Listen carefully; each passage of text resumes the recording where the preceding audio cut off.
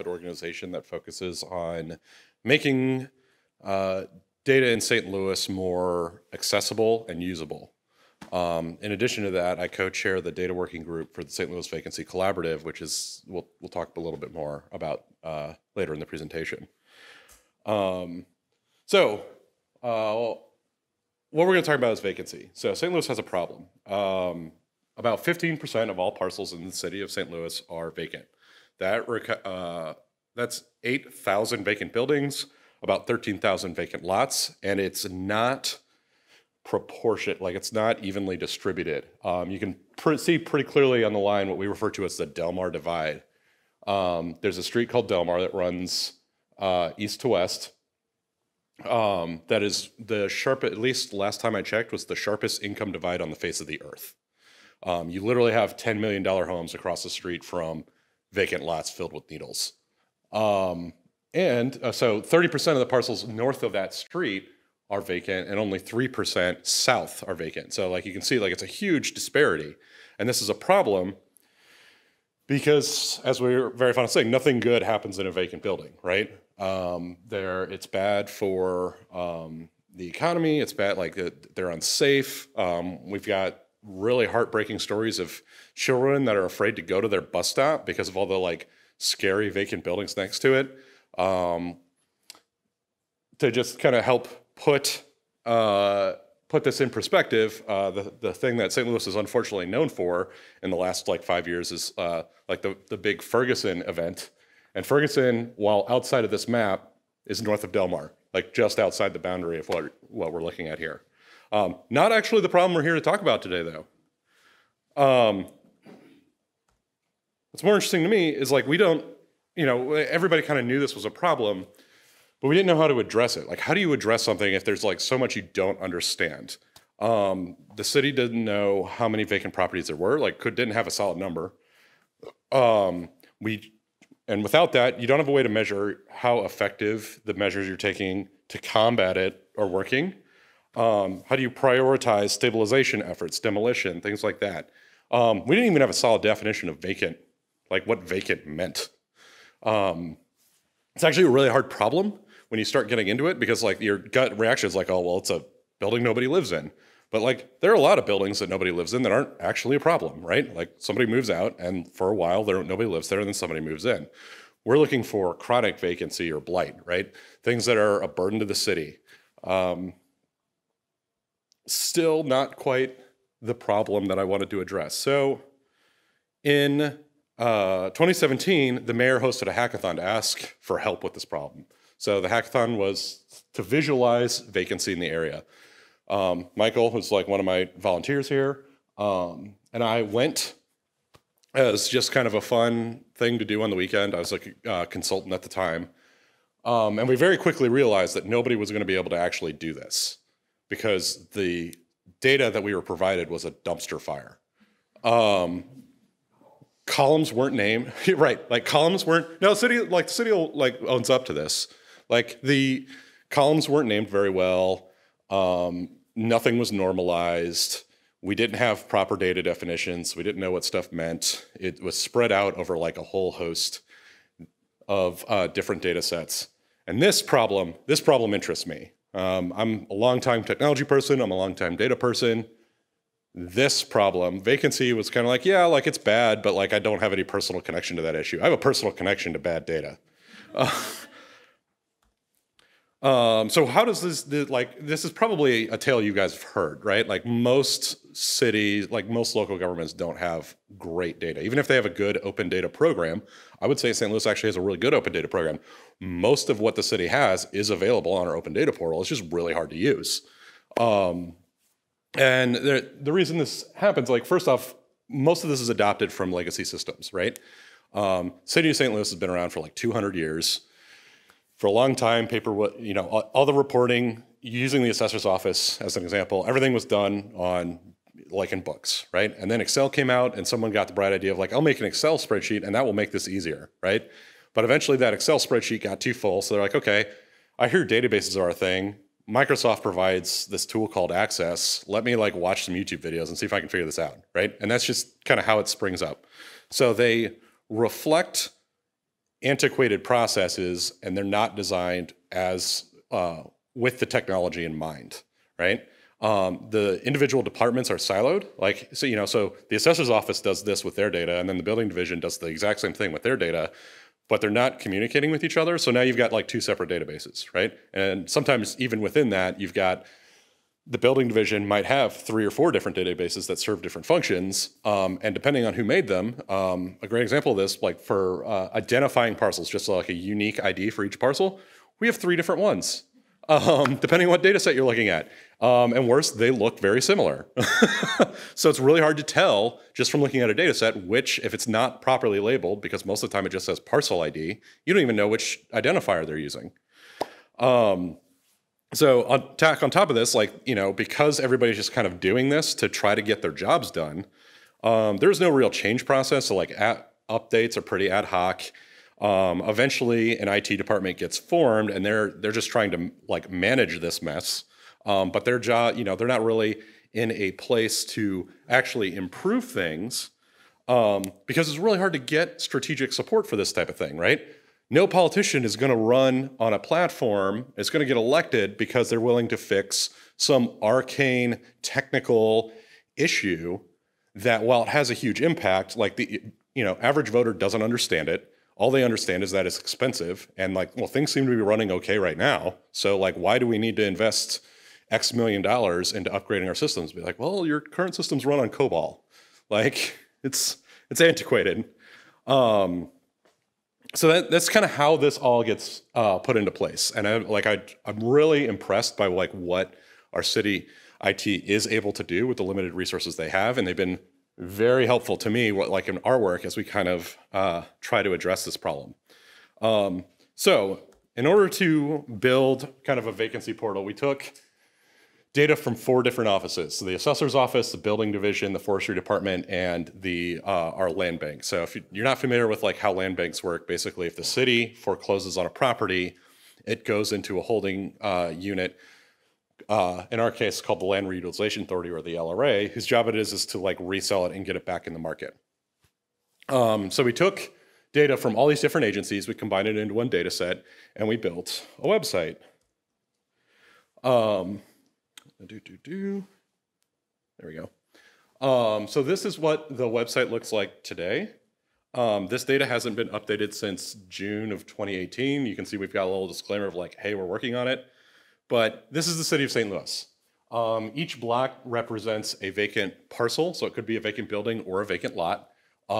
We've got a probability attached to it. So darker colors mean we know it's vacant, whereas a lighter color means like we're kind of on the fence. And you can sort by address. You can look by, is it privately owned or does the LRA own it? You can look for individual owners. You can filter by neighborhood. And if you look at any given property in detail, it'll pull up more detailed information about that property. And this box is adaptive based off of what you're looking at. So you'll get different type of information for a lot than a parcel, because different data is available, right? You'll get different, if the LRA owns it, you'll get pricing, because the LRA has like rules for how they price their properties based off of, you know, it's cheaper for you to buy a lot that's right next to a house you already own than it is for you to buy a random lot somewhere, right? That kind of thing. But we can, because those are algorithmically determined, we can kind of put all the prices here so you can see what that looks like. And, you know, some links to other stuff. Sites where you can get more information. That doesn't need to be there. Okay. So we released this thing, and it's had a tremendous effect. It really sparked a lot of conversation about this problem in St. Louis. It's something that everybody kind of knew was going on. Like, you know, like I grew up being told like, don't go to this part of town. But now like we have numbers for it, right? We can actually discuss it. We can learn things like one real estate developer owns 14% of all the vacant properties in the city of St. Louis. You know, that is a very different type of discussion than we have a lot and it's a problem. And it led to the formation of the St. Louis Vacancy Collaborative, which is a kind of an informal alliance of nonprofits, private industry, and government agencies that are working to tackle this problem. We've been able to use this to help prioritize demolitions. It sparked some informative dialogue around the problem. It's allowed not us to work on this. That's probably the biggest thing for me is I'm trying to clean this data up so that other people that know more about this problem can do meaningful work. And we'll talk more about like my longer term solution for that in a minute. But yeah, like government and academia are starting to use this data set to answer questions and to actually make change, which is fantastic. So all of this kind of happens, and this takes us up to about 4 months ago. At that point, the St. Louis Regional Data Alliance was formed, which is a similar kind of informal alliance of organizations that are interested in this problem of data transparency. So a job posting goes up for data architect, and I'm an IT consultant at the time, and be like, this description sounds an awful lot like the volunteer work I've been doing for the last 2 years. So I apply, got the position, and now here I am. So the Regional Data Alliance tackles a bunch of different stuff. These are kind of the 4 big things that I'm working on right now.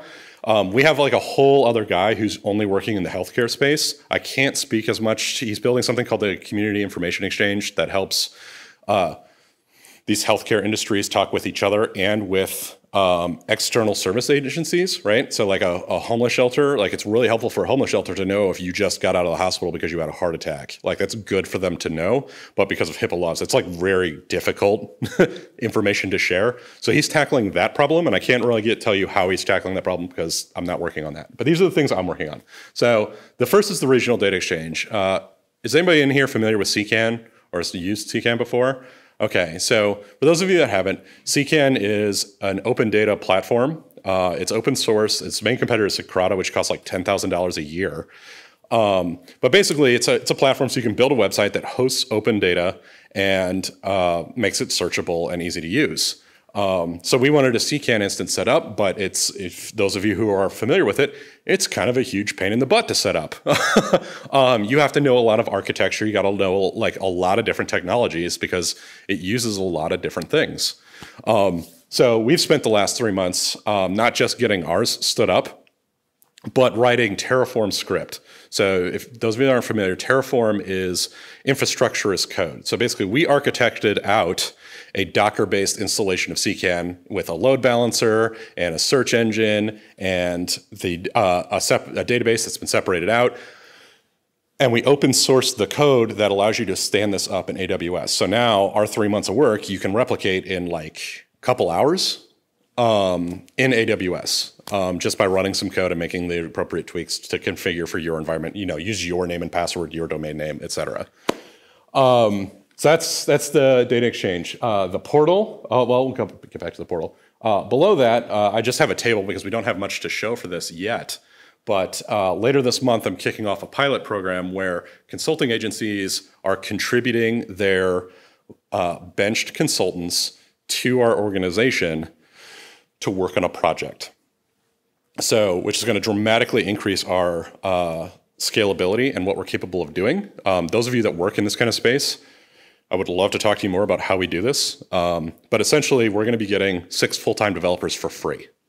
And they're going to be working on what we're calling the regional entity database. So all of that work we did combining the data sets, right? We have those like 12 data sets from the 4 different agencies. That was a one-time thing. Like we did it and it was done. And that's how like I feel a lot of us do our work, right? We're interested in answering a question, so we we conjoin everything, we do our analysis, and then it's basically static. What we're finding is that a lot of researchers, urban planners, et cetera, are doing the same joins over and over and over and over and over again. It's like 80% of their jobs is what we're hearing is, well, I'm taking stuff from the labor department, I'm connecting it with census data, with OpenStreetMap data. I do all these joins, and then I do my analysis, and then I package that up, I spit it out, I start my next project, I take the labor department data, I combine it with the census data, right? Over and over again. So we're doing it once. We're gonna take all the data that the city of St. Louis has regarding parcels, and we are automating a process to create a constantly updating data set that anybody can access and use. so at any time you can get the freshest pull of what the data looks like. We should also have an API so you can just connect to it and you don't even have to download it. You can just query it. So that's the project that they're going to be tackling. And that's going to power the next version of our vacancy database. So that portal, instead of being outdated by over a year, will update daily, weekly. We got to look at how quickly the data itself actually refreshes. But it will constantly be up to date, and I won't have to be constantly badgered by people that are like, this is great. How do we, like, you know, when are you going to update the data set? Be like, well, it's going to take me like 80 hours to update that data set. Like, it's a lot of work. So we're going to do it right this time. And then finally, this is something that we just announced the other day. We were accepted into an accelerator program hosted by DataKind, which is a nonprofit that does code for good, essentially, and Microsoft, to build an AI assessor. So one of the questions related to vacancy that we've been seeing a lot of is, what is the loss? How much are these vacant properties depressing property values? And that's a very difficult question to answer. So what we're going to do is we're going to train an AI to act as an assessor. We're going to feed it everything we know about every building in the city of St. Louis, including its proximity to vacant properties. We're going to train it to, using that data, get the assessed value. And then once we have that, we can give it the same data set, but we can tell it that there are no vacancies. And it will appraise the entire city of St. Louis as if it had no vacancies in it. And that should get us that depressed property value. It's really exciting. We're super pumped to be doing it. And all of this, everything that we're working on is in GitHub. So if any of these projects sound like, hey, my city could really use this, please like connect up with me and let's I'd be happy to share what we have. Yeah. So, questions? Oh, thank you. Yeah. Does St. Louis still have a NNIP partner? We do, yes. And actually, a lot of this work came from us going to the NNIP conference like 3 months ago, whenever that was. I basically got hired and immediately went to NNIP, which was fun. So what? Oh, it's the National Neighborhood Indicators Partnership. It's basically organizations all over the country that are trying to use data to do economic and community development. And the way they work is each city that's a member, there's like an organization that represents them. There might be other people that come to the conferences and stuff with them, but like they have a dedicated entity in St. Louis. And luckily one of our the board members of the Regional Data Alliance is also a board member for NNIP. So we have a good in there. So other questions? Yeah. More about the 3 different parcel identifiers and where they come from. Yes. You know, like I compile 87 counties parcels every 3 months, and all those counties do different identifiers, and we have a state-based identifier, but ultimately they still don't end up being unique. So it's a real pain in the ass. And so I'm curious to. Yeah, I'm actually pulling up my notes on how this all works. How painful it is for you. Government. IT. There we go. Let's see if I can zoom in on here.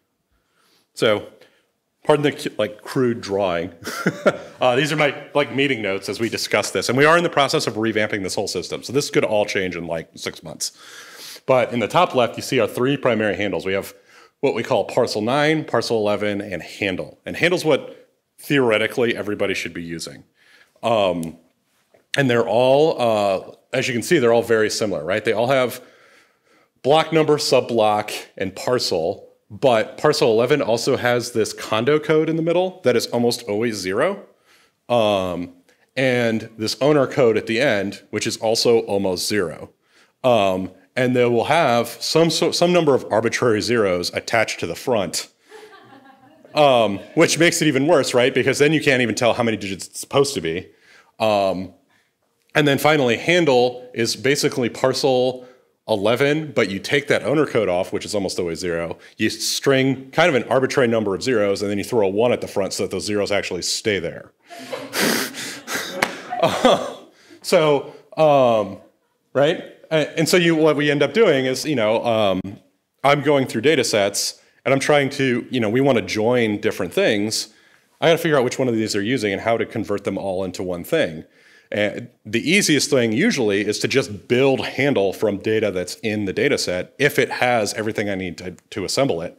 And then I can just say like, well, there's handle. Otherwise, what we're doing is if we can tell that it's parcel 11, we just cut that 0 off, add a 1 to the front, and that works sometimes. But yeah, it's an interesting challenge. We're working to a more GIS-based system, which is going to help quite a bit. And we're also like revamping the system where it'll be I forget what we settled on. We're still having the meetings, so it's constantly in flux anyway. There was another problem with this that I was going to share that I just suddenly spaced on. Maybe this will help. Yeah. Who's the authoritative source of assigning the initial ID? We are also having that discussion right now. No, it's not the city planning department, it's the assessor's department. No, it sounds like what is currently happening is this is tied in with another problem of like addresses. There is no like central list of addresses in the city of St. Louis, right? And nobody's responsible for that. There is no like canonical source of like valid addresses. So we're kind of addressing that now, but it sounds like right now an address and an identifier gets assigned when a building permit gets filed, but it doesn't become official until the assessor's office actually like finalizes all of that.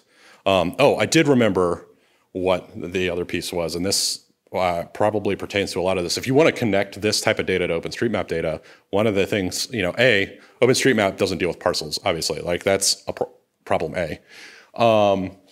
But problem B is like all of this data is at the parcel level, but a lot of it's building specific. And so as soon as you have multiple buildings on one parcel, suddenly I've got duplicate records that I can't tell if they're referring to the same building or two different buildings. Condos cause a lot of issues with this sort of data work, and buildings that span multiple parcels. So if you have a stadium in your town, it's probably on more than one parcel of land. And that also, if you're doing all of your work at the parcel level, causes a lot of confusion, a lot of weirdness. Our goal here is in this talk is mostly to kind of familiarize you guys with like other data sets that might be joining with OpenStreetMap and some of the challenges that lie there and some of the strategies and some of the community organization type work, right? Because if you want to do, we weren't working on OpenStreetMap to create this, but you could very easily see a very similar process for getting volunteers to clean up OpenStreetMap in your town, to get government data sources into our collective data set. Other questions? Got I think like 5 minutes ish. Yeah. Have you worked with USPS vacancy data at all, or have you looked at how that matches up to your? They charge a lot for that. So no. So the holy grails for us would be Post office would be a great resource, and utilities would be a great resource. But we don't have access to either of those. So our definition of vacancy is based primarily off of city services provided and tax delinquency. There is another researcher in St. Louis that is doing similar work. He includes complaint data. So, like many cities, we have an information line, and all the complaints get recorded into a database. And he uses that to when people complain about, problem properties near them. And because of that, his number's like twice ours. Like it's ridiculously different. Which shows that even if you do go about this in like a really systemic way, because our processes are different, but I have a really hard time like arguing with them, be like, that, other than the fact that it's subjective, which is why we didn't include it. But it's, his analysis is sound. The answer is probably somewhere in the middle, right? Like somewhere between his number and our number is the right number. But yeah. Any other questions? All right. Well, I'll stick around for like basically as long as we have the room to answer questions. And otherwise, I'll be here till I'm not.